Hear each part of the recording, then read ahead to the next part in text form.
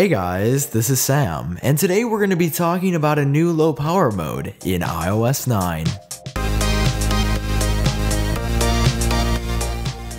Generally speaking, iPhone battery life is pretty good, at least for me. I'll make it throughout a day and on one single charge, but there's always those situations where my iPhone, no matter what I try to do, just dies early, and it's a super big inconvenience because I might not be near a power source or not be able to charge it for a few hours, and then I'm without a phone. So that's where this new low power mode in iOS 9 comes into play. I'm going to show you how to enable it right now.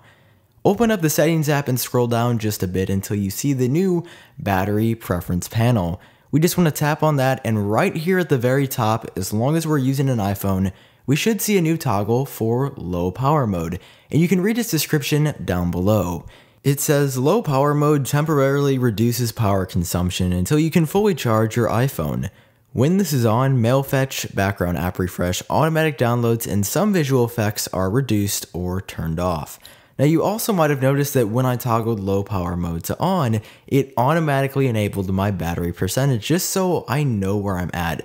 I think the status bar looks cleaner without the number of my battery percent in the status bar, but low power mode enables that by default just so you know the exact percentage of how much battery you've got left on your device.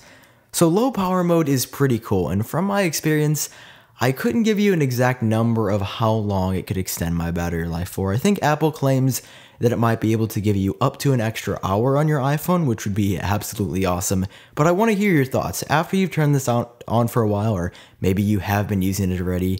What is your experience? Definitely feel free to let me know by leaving a comment down below in the comment section. If you're interested in watching more videos on some of the new features in iOS 9, check out the links of videos down below in the description because I've already made tons of content on iOS 9, so if you haven't subscribed already, now would be a great time to do so you're notified whenever I upload a new video. And if you enjoyed watching this video, I would really love it if you hit that like button down below. This has been Sam with iUpdateOS. I hope you guys had a great day, and I will talk to you in my next video.